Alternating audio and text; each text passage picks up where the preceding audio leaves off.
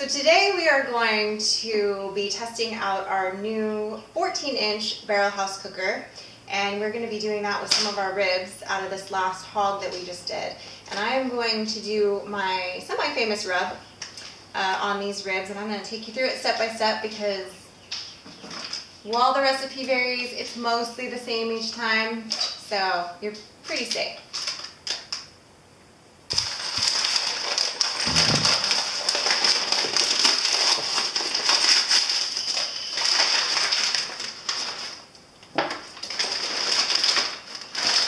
So we're getting ready to rub these ribs. Mike just lit the fire outside and unboxed the new 14-inch barrel house cooker, which is supposed to be really good for doing ribs, so we're going to test that theory out with some baby backs. I was very pleased to find a couple of koozies in the box there, and these koozies are kind of cool because they have magnets built in them. Kind of cool, got some swag in there, so one of these days when we do our koozies, I think they need magnets. Okay, so we had a few herbs from the garden that were left over from a little snack we made last night after we were done butchering birds. So I kind of just chopped these up. There's a little bit of chive, there's a little bit of mint, a little bit of thyme, a little bit of basil, just a little extra something to add some flavor in there, just something from the garden, no big deal. That's not in the regular plain old recipe, I guess, technically, but there you have it. So, first thing to start your rub with is you're going to make sure that you have this yellow mustard, which I know sounds weird, but any plain yellow mustard, that's what you're going to use to actually coat the meat with, and I'll show you guys how I do that when we get to that point. But that's really kind of your first ingredient because that's going to be important to making the rub stick. So, the first thing we're going to do is add our sugar. So, depending on how many racks of ribs you're doing, I'm going to do kind of a medium-sized amount right now because I'm doing 2 racks of baby back. So I'm going to start off with 2 cups of brown sugar. And I actually maybe should have grabbed a larger bowl now that I'm looking at this, because I just realized I grabbed a small bowl and not the big bowl. My kitchen assistant, Sir Michael, is going to go grab me. Don't put that in there. He just told me not. He's just telling me what to do. Don't tell me what to do, boo. You do you, I do me. Just saying. Don't tell me what to do, boo.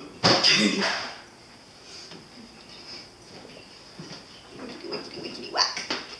That's really big. That's what she said. That's what she said. Alright, I need that though. Thank you. Alright, hold on. Okay. So 2 cups of brown sugar, we're going to do that.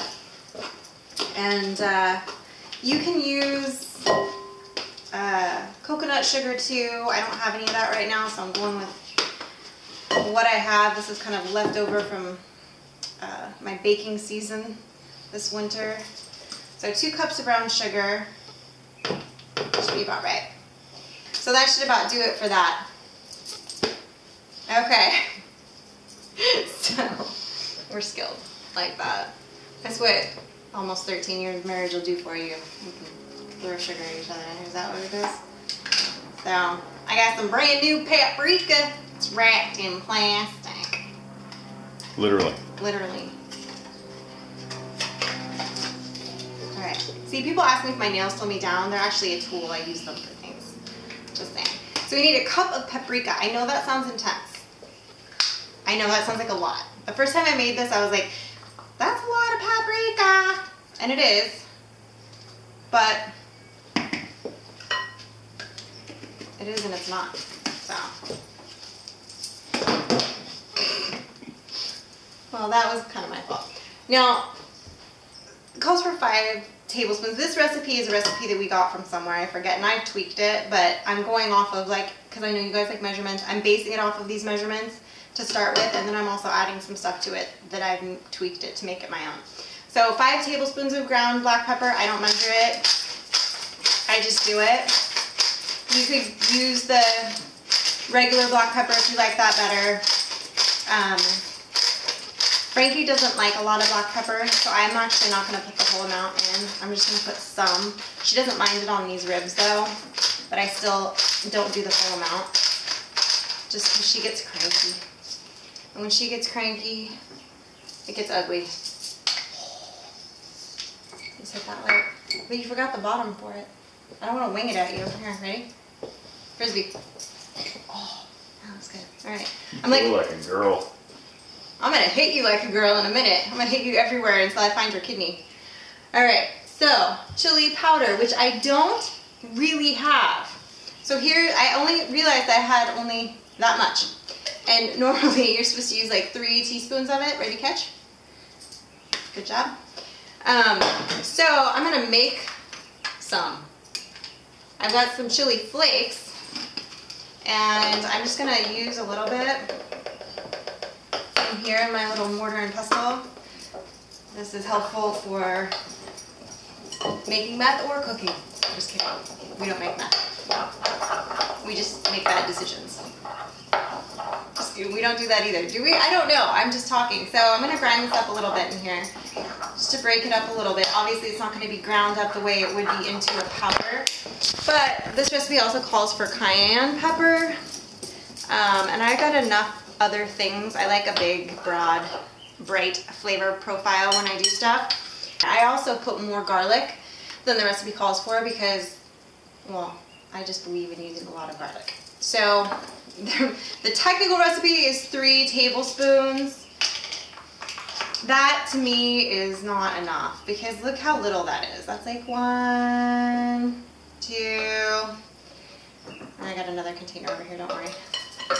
Almost 3. Almost 3. Okay. That's 3. That's not enough garlic powder to me because it's just not. So I always add more. And I look at the heap, you know? So I don't, as you guys know, I don't really measure stuff like that. So onion powder is another thing that it calls for. And it again calls for 3 tablespoons.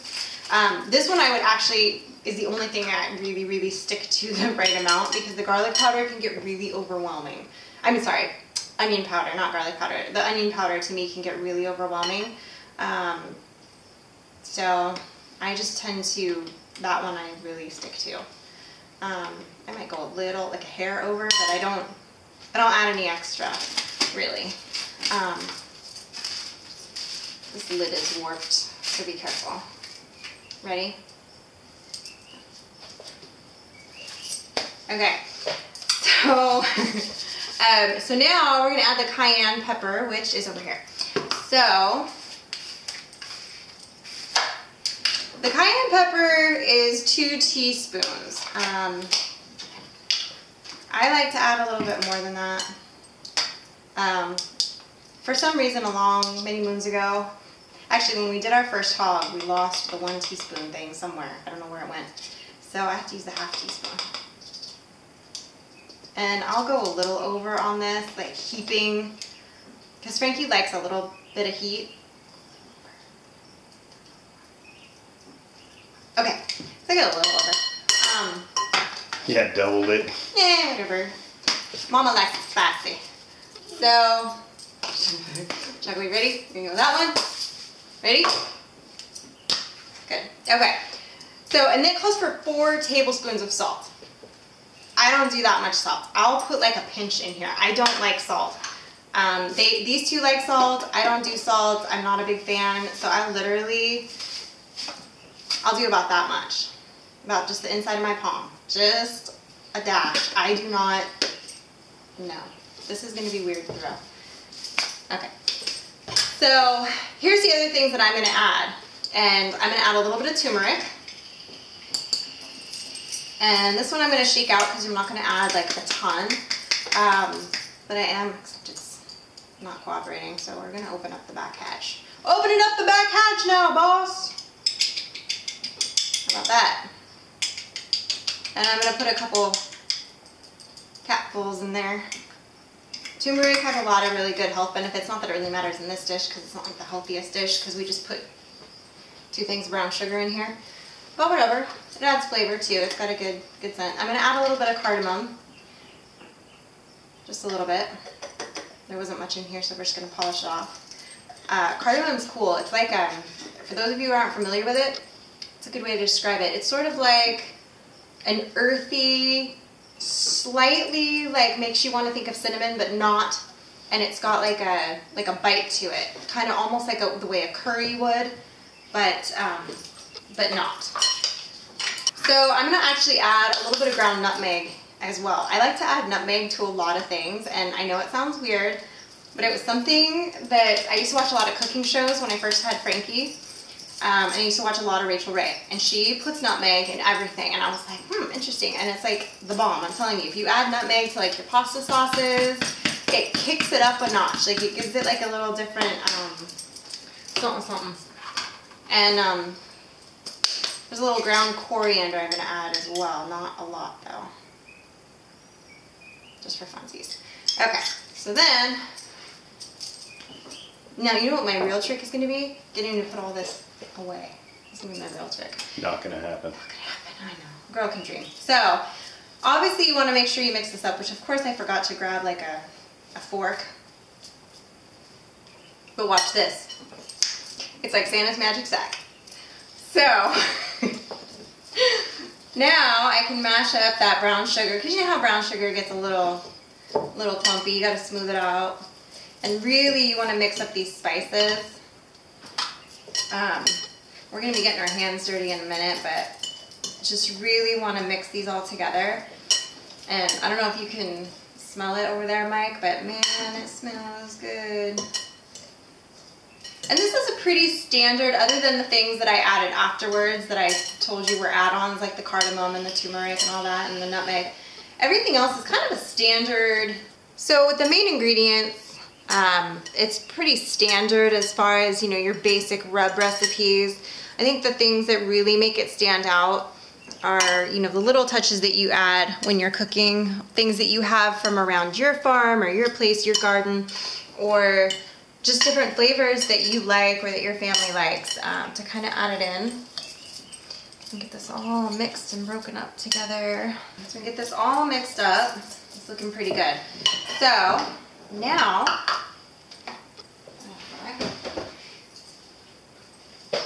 we take a break. This is a union break, scheduled union break. All right, so I know this seems weird. Some of you who have rubbed a lot of meat, I know, dirty, but some of you have done a lot of barbecuing and done a lot of rubs on your meat may be familiar with this technique. I was not when I first ran across this recipe. I was like, yellow mustard, rub it on there first? Are you crazy? I was like, there's no way, that's gonna taste so gross. Why would you do that? It's not a hot dog. Like, I went through this whole, like, you know, diatribe in my head of how crazy it was to rub mustard, plain yellow mustard on here. But it works. So, and you don't really taste it. It just kind of works as like a binding agent. It rubs the lotion on the skin, puts the lotion in the basket. So, we basically, this is a great part to have your kids help you with, by the way, if they're so inclined to get messy. I like to use this little silicone spatula to kind of really get it all over the edges. I'll get in there with my hands in a minute, but I kind of just like to get a good layer of this on first. And I'll do each side separately, which usually you'll see by the end of this mustard will be mostly used and the bottle will look disgusting because I've been rubbing that on here and getting it all over the mustard container. So I usually end up having to wash everything afterwards, including the bottle. So I get this all rubbed on here. So I'm going to do each side separately. I'm starting out with the back side of one and the front side of the other, depending on what you consider the back or the front of the ribs, how you're looking at things. Is the glass half empty or is it half full? Who knows? Alright, so I forgot to grab a spoon, which is okay. So I'm going to sprinkle it on, and then I kind of pack it in to this layer of mustard. And just really, you want to completely cover every part of it. So that's why too, sometimes it'll seem like, oh wow, that's a lot of rub for these ribs if you're only doing a couple racks, but it's really not, because it gets used. You're gonna be patting it in. You want it to stick and really cover them completely to get the desired effect for this particular kind of rub for ribs. I much prefer doing these this way versus a barbecue sauce. And I find that it actually, because of the sugar and because of the way it cooks, and I'll be curious to see how this turns out with the way that the barrel house cooker, the way that the moisture drips down onto the coals and circulates back around. So it doesn't break up and fall off. And what does kind of come off is okay, because in this barrel house, in the theory of it, you know, adding flavor to the smoke, that's fine. It's not gonna be a big deal, but it's not gonna break off in chunks. It's gonna stick to this. I don't know how else to describe it other than once you do this rub, you'll be like, oh, I see how it sticks and how it kind of creates its own thing. And I typically like to do this rub at least the morning of, if I'm barbecuing later that evening. If I can, sometimes I'll do it the day before to really let it sit in that rub before I cook it, and then take it out and let it come up to room temperature a bit before we throw it on the heat. I did let this meat come up to room temperature. However, we butchered birds all day yesterday. Did not have a chance to make the rub. We knew we wanted to do a video on it today, so I won't be letting this sit and really stick to it the way that I would typically like to. But that's okay. It really is. So this is the great thing about this too. So doing one side at a time, you can see just from doing the front and the back of one set, this is what's left. Right? It doesn't look like enough, but Mike's worried about it not sticking onto there. So obviously I did pat it on thick, but this is how we really get it in there. So I'm going to flip it over onto here. That's what fell off. Okay. Now I'm going to flip this here. I'm going to do the inside of the ribs. This is what I was talking about, the container getting really messy. Now I'm going to do this side.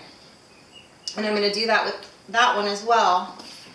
And it's really going to stick. You will see. And you want to make sure you get all these little end caps. Don't leave anything uncovered. You really want to cover every portion of it with the rub. Like, don't just do the front and the back. Like, do the sides. Do the whole thing. Like, don't skip, because you'll be mad at yourself later if you did. See, and all this that fell off the sides, it's going right back in there. Some of this got mixed in with the mustard, but that's quite all right. And you're just gonna press it in, and what falls off is gonna fall off onto the next one. And you're just gonna really press it in.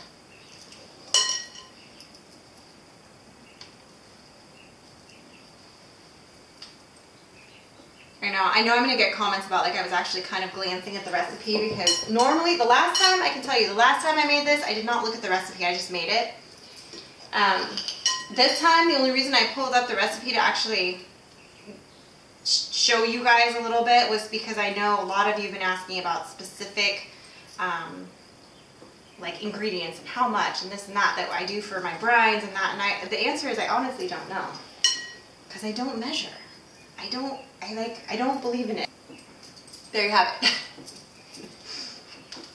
So now we're going to do the other side. See the extra that's going to come off right onto that other rack? See, now I can look for holes. I know this sounds like super tedious, and it's not really, but I just like to make sure that everything gets covered, because I'm telling you, when it makes that crust on here, turns into its own. You hear the peacocks, you guys? I don't know if you heard that. They sound like geese right now. So then we're going to flip this like that. Now we're going to do the back side of this one.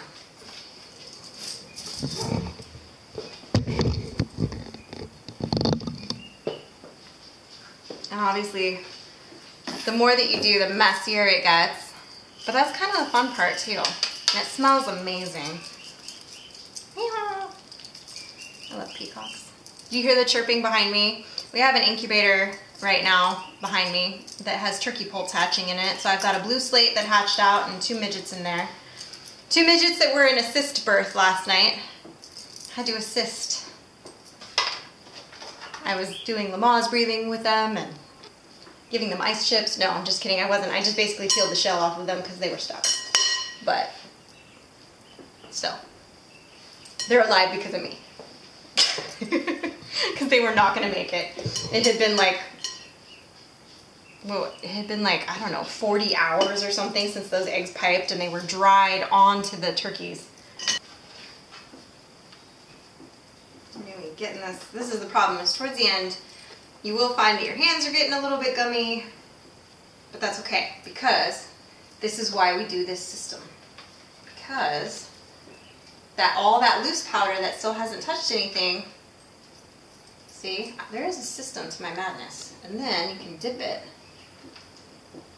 right into those end caps. Did you see how I did that? Did you see that? That's right, just like that. I got your Rachel Ray right here. I got your Emerald right here. Anyway, so these gorgeous, gorgeous, gorgeous, gorgeous, gorgeous ribs are now ready for the barbecue. I'm ready to go finger paint something.